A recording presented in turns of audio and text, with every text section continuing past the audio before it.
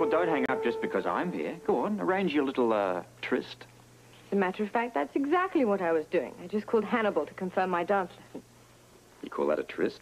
It might turn out that way. You did say that you were working at home today, didn't you?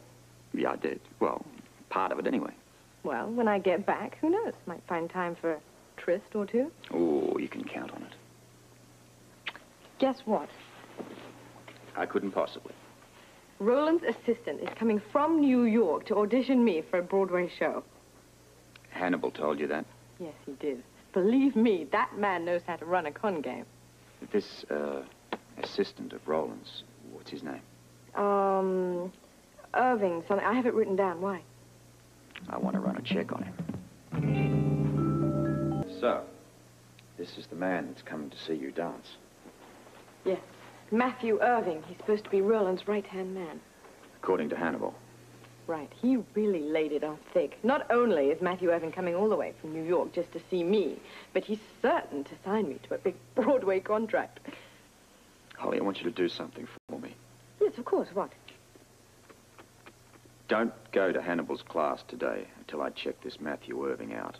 Oh, I have to show up. I have to keep Hannibal thinking I'm hanging on his every word. Yeah, I just want you to play it safe, that's all. Who are you calling? The distinguished choreographer himself. Roland? Is Gilbert? Mm-hmm. Yes, Mr. Gilbert, please. Oh, I see. When are you expecting him back? Very well. Would you ask him to call me as soon as he comes in? The name is Scorpio, that's right. It's a Port Charles number.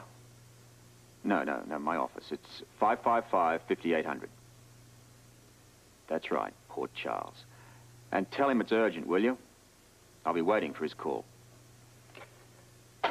Well, he's not going to be back for a couple of hours, so I'll be in my office by then. I'll stop by later. By then, you should have talked to Roland Gilbert. Right.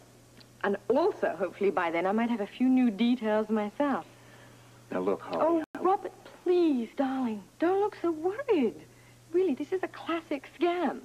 I not only know how to play, but I invented the rules myself.